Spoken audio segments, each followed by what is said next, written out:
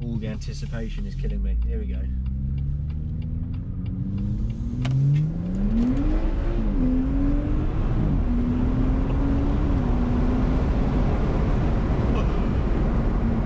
Okay.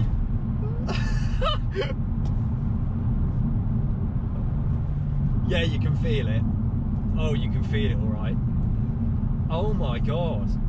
Okay, look, oh my God.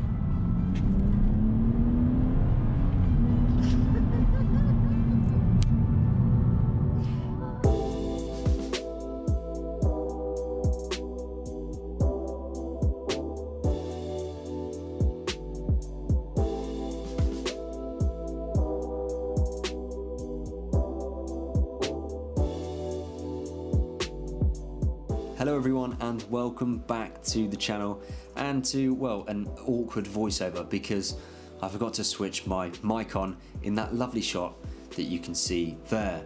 Anyway, as you guys will have known if you saw my video from a few weeks back, I took a trip to Litchfield, firstly to find out what power my car was running with the recently added Quicksilver exhaust, but of course I've also come to Litchfield to have a stage 1 remap. This was genuinely not something that I realised Litchfield would do for my car until I started researching it, and when I saw their name I thought, well, I just have to get it done there because they are such a famous company and a company that I've always sort of held high up in my expectations. So that's why I've come to Litchfield, and today, yeah, is all about seeing what power we're going to get from this ECU remap. And well, as you probably saw from the introduction and my reaction, it's pretty good. Anyway, enough of this voiceover, let's get into it and have some fun. So guys, you join me again from behind this glass perspex. If you saw my last video, you will recognise it. This is the viewing area for the dyno here at Litchfield. Apologies about the noise, hopefully you can hear me okay. There's, well, basically in a workshop, there's actually some really cool stuff around there which I can't show you. Anyway, if you saw my last video you'll know, but to recap in this one, the car stock was, oh actually I've just seen the figures, you can't look. The car stock was running 356, and that's with the Quicksilver exhaust. So actually it was about on the money with 340 being what BMW quote. Sam has been in there doing his bits now with the laptop. Again, sorry about the reflections. He's been in there for a little while doing his bits with the laptop, so I think he's put the software on, and the car is about to do a run. Some preliminary figures have just appeared on the screen, but once he's done the final run, I will show you what the car is now making in terms of power. Here we go, I think we're going for a big run now, which is going to be interesting. I'll try and film the screen for you. You can see, what have you got? You've got the RPM top right there, and obviously the graphs then in the middle.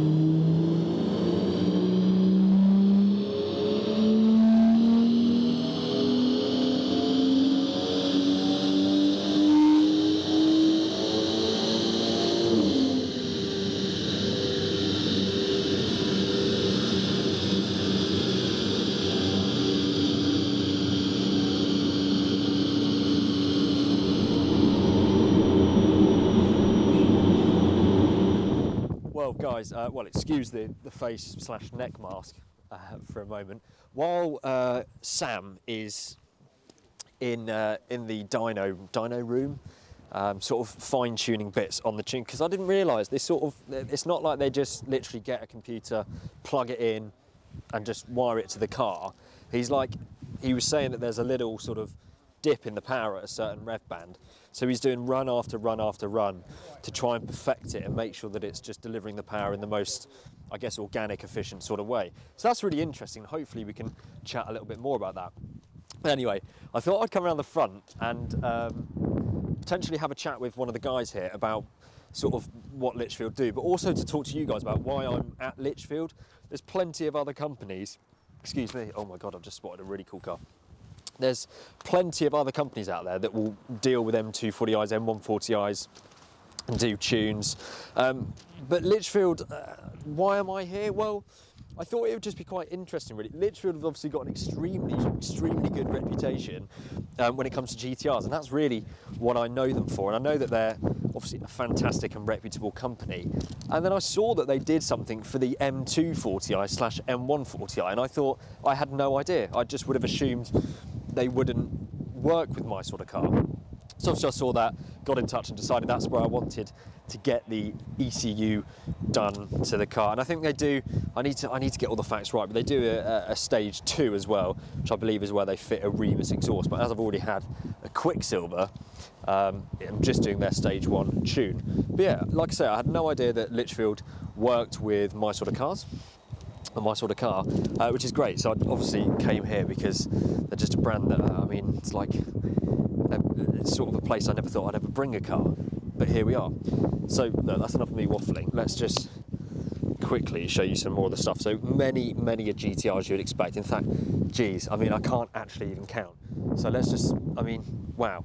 So there's an orange one there, grey, 3, so 1, 2, 3, 4, 5, 6, 7, 8, 9, 10, 11, 12, 13, 14, 15, 16, 17, 18, 19. Right, we're over 20 R35 GTRs parked out the front. I have to say this one in black with the Nismo wheels, they're awesome. They look amazing. Have got an M2 competition parked out there.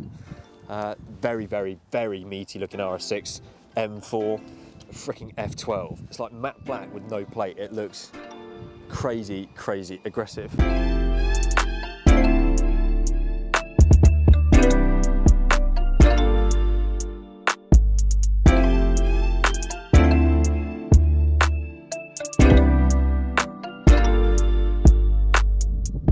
So the M240i is back here in Litchfield. I think Sam has just taken it out for a sort of test run to check everything's working okay. The covers are off the seat, so I presume it's all done. Now, the dyno room, obviously I could only spectate through that glass visor, so it's actually pretty hard to see exactly what the readings were. But what we're going to do in a moment is hopefully get a printout and sit down with Tom and have a look through the numbers, and actually then we can see what it is really running. But it just looks so good, that colour combination in the sun. So yeah, let's go and find out firstly what the final numbers are of the car, and then I guess the next thing to do then will be take it out on the road and have some fun. Ah, just the man. Just the man. Hello, Joel. We've got your figures. Yes.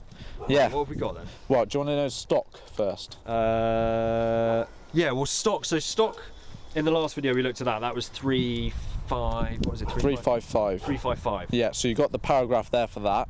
Okay. And then we move on to the tune power, which it produced 432. Okay. That's pretty solid. Yeah, it's really good power. Stage 1 tune, that's what we'd expect. Yeah. Around 432, 435. Every car's slightly different, so quote 435, but 432 is very strong power. As you can see, we've got the stock power graphs there underneath as well. So the dotted lines, yes, the dotted lines, you can see how it's transformed over stock. So you get initially quite low down torque, get a lot more low down torque initially, and then it follows the original path, and then at the top it sort of adds a lot more power, you can see. So hang on, so this is stock, the dotted, and one of them's torque, one of them's correct, yeah, horsepower. Yes. So yeah, so it follows the sort of, so we've got a lot more low down torque. Yes. And then it sort of follows the original power line, and then when you sort of get up into boost, it really adds a little bit more. That's a Ferrari starting up, isn't it? That was the Porsche. Oh, that's embarrassing. Yeah, that was the Porsche.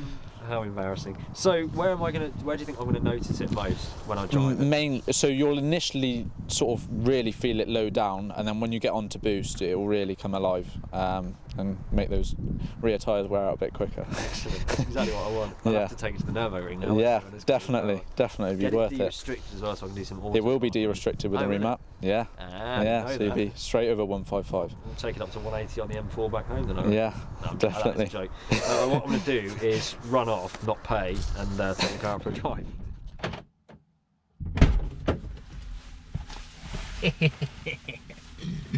Oh my goodness.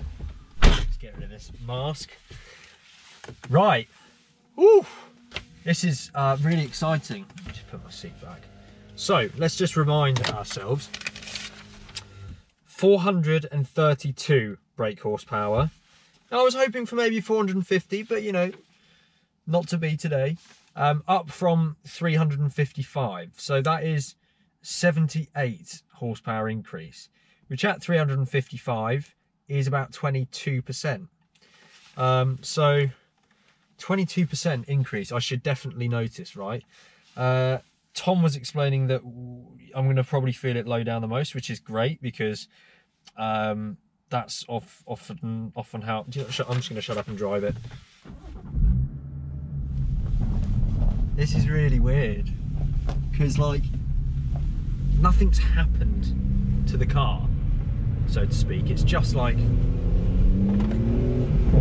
some fiddling's been done. I've angled the camera so you should be able to see the speed and like therefore the acceleration. Let me pop the digital speedo on there, so hopefully you can pick that up as well. But I just don't know what to expect. I'm sort of expecting it to feel fast, but I'm worried it's not going to be. I've always been sort of not skeptical, but just curious about these tunes, like how they actually work and how much difference they actually make. But let me tell you, I'm hoping it's tangible. I'm sure it's got to be, hasn't it? 70, what was it, 78 bhp increase. So yeah, that's 22%, something like that. Surely I've got to feel it.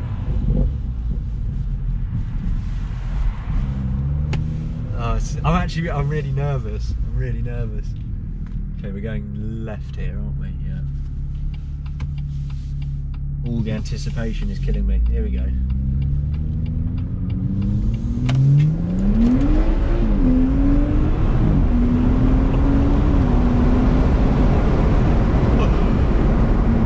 Okay.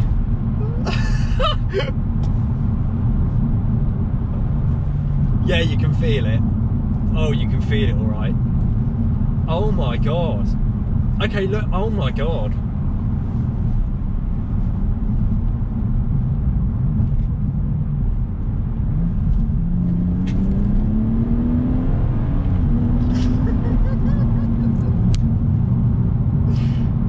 Jeez.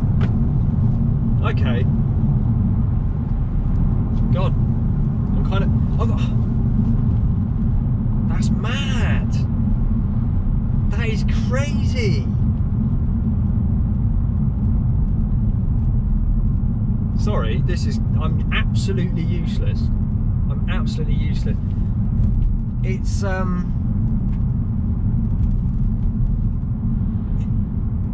don't know what to say actually. Let me try and explain what's going on here. So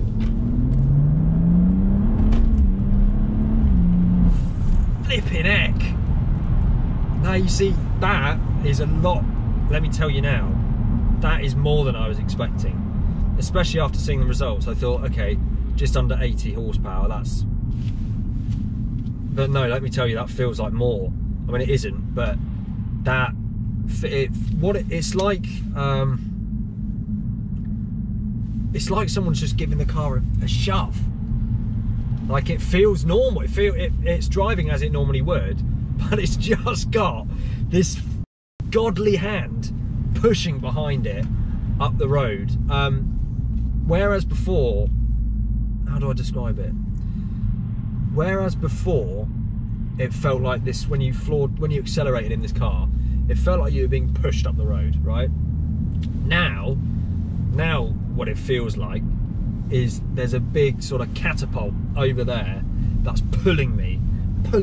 I'm like, you know, it actually throws you into the back of your seat here. Let's go anyway. Second gear. What was this, 20 miles an hour? 60, 70. Bloody Nora. Okay, fair play to you, Litchfield. Fair play. That is really exciting. That is really exciting. I can't see myself getting used to that power instantly. That is, you know, that is some power. Wow. Yeah, well, I'm just blown away. I really am.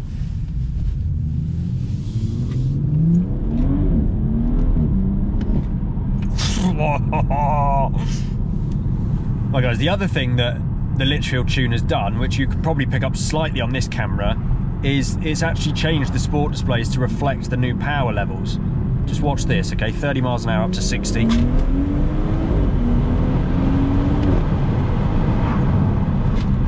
Well, that was 70, and it was struggling for traction.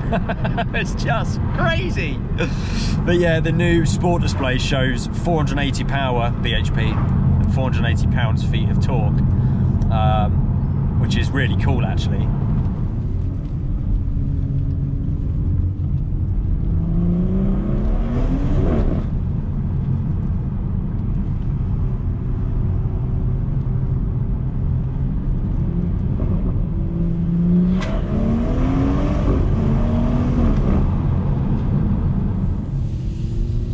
Right guys, watch this. Launch control. Ready? Watch the speedo.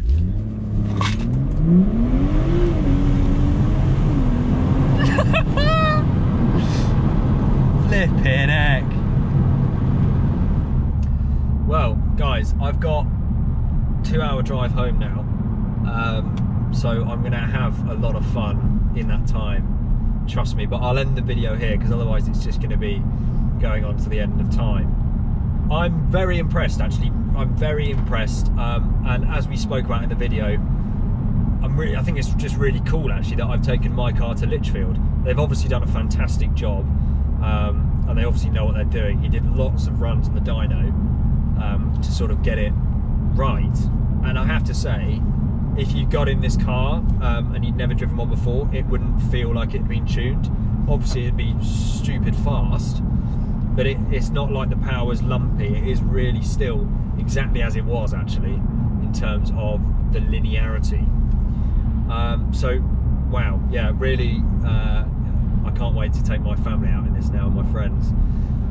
Well look, thanks to Litchfield for having me and for doing this for me. I'm really, really happy with the results, and sort of giving me the bug now to do more with it maybe. But yeah guys, thank you so much for watching, and I hope you've found it interesting. I hope you're enjoying the M240i content.